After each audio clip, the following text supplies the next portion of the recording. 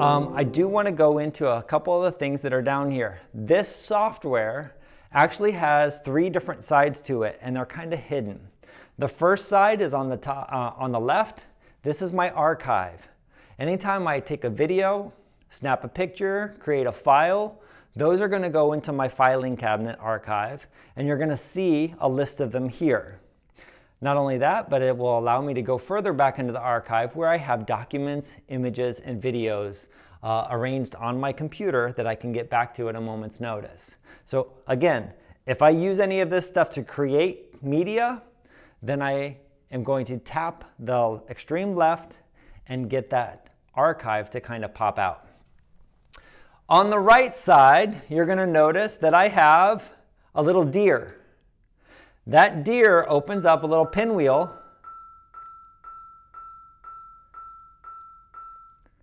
That deer opens up a little pinwheel, and what that allows me to do is annotate over the top of what I'm looking at here. Now, Scott, I'm on a smartboard. Why would I want annotation tools if I could already just pick up a pen and write over them? Well, keep in mind, a lot of people don't have smartboards when they get a document camera like this. So if you just hook this up to a projector or a TV at home, you'll want a way to get your pens working, and that's how you would do it, through the software. So I can come up here, choose a color, and actually write over what I need to write on. I can erase if I need to erase. So I'm using the tools that came with the smartboard to do that with. Again, that is just the little reindeer. Now along the very, very bottom, that's where a lot of the other magic lives. Along the very bottom, that's where a lot of the other magic lives, and I'm going to go through these. Some of them are a little more useful than others. You might come up with different uses for them, but I am going to rate each one of these for you because I'm a teacher and that's just what I do. So the first one, all the way at the side, says side by side. Scott, why would I want to use side by side? Well, what if I want to take a picture of some instructions? Let's say, well, I don't have instructions, but here's the bell schedule for Liberty High School. And I want to have those instructions kind of over here off to the side while I'm actually doing a math problem on this side. I just now have those side by side. Maybe it's a science class and I have what I want you to observe and then the actual experiment running on this side. So is this useful? I don't know. Take a look at the score. I'll edit in a score for you. Next, I've got multi-view. If I had a need to put rows and columns in here, I could use that. I'm going to give that a score of 0. Next, I have Slingshot. As soon as I did that, what happened? Everything just got really, really small. Now, is that useful? No, not at all. Why would I want something to go smaller? What it did was it allows me to quickly, basically, take a picture in a moment's notice. So here's the little thumbnail. Ready? I'm going to take a picture of my hand. All I do is drag it out. I just took a picture of my hand. Now I'm going to take a picture of just my mask. I drag it out. If I flip this up, I'm going to take a picture of the classroom. I just drag it out. Every time I drag as fast as I want to, I can just slingshot those things, those pictures, out and into a folder, into a OneDrive, into wherever I want to. So how is this useful? I got to tell you, when I was in a classroom, I would literally take the kids' work and slingshot it as I'm just flipping through it. That means that I had a digital copy of everything the kids ever wrote, all their homeworks, everything they turned in. I had digital copies of all of this. It was like having a high-speed scanner for my classroom. When I had kids in the class and they had their little art projects, I flipped the camera up. They came up to my desk, held up their art.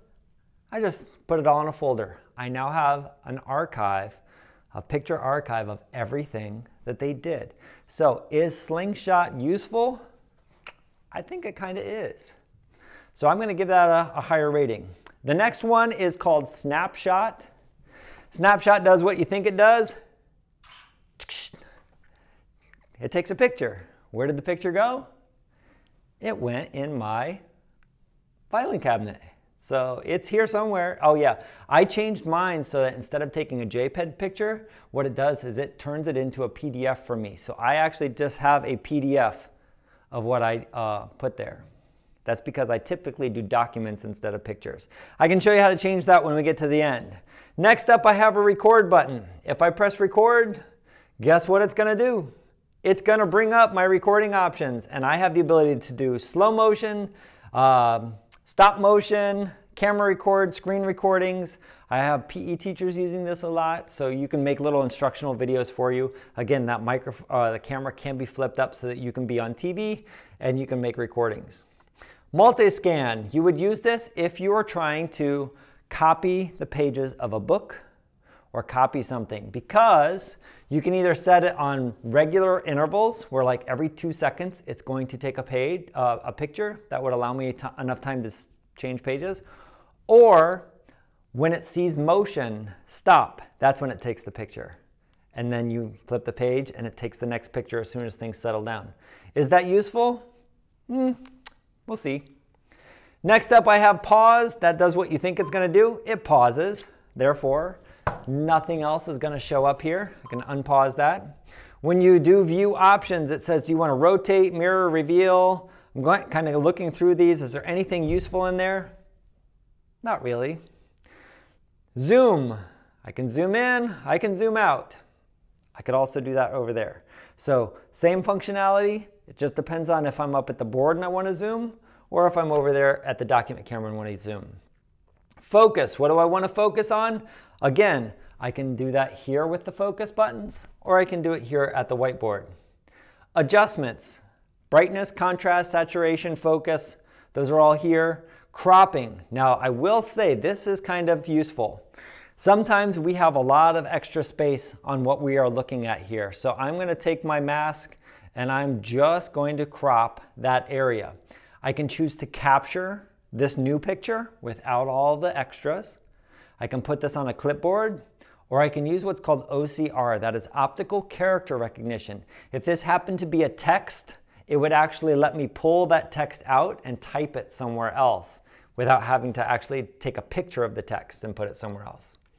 I like the cropping tool, but I'm not going to use that today.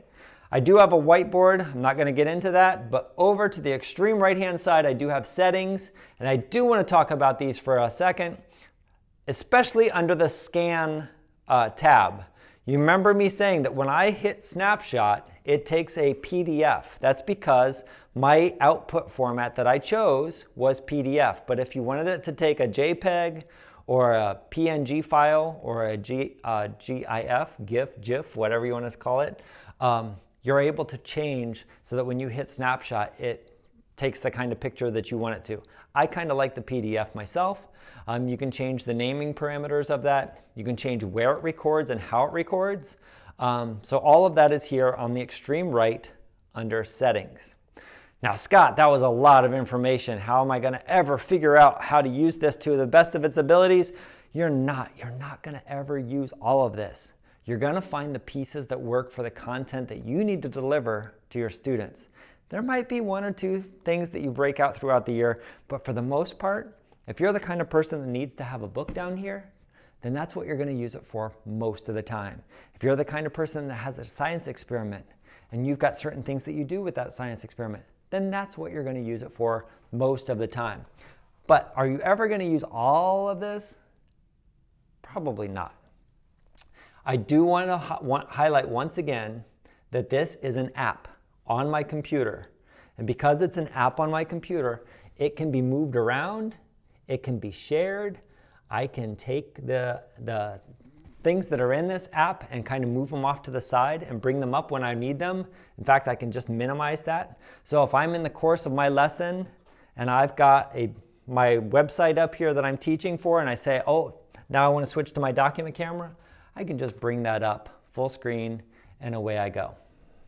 All right, so switching back and forth for the document camera does not need to be a big thing. This thing does fold all the way down, and that is the Hovercam.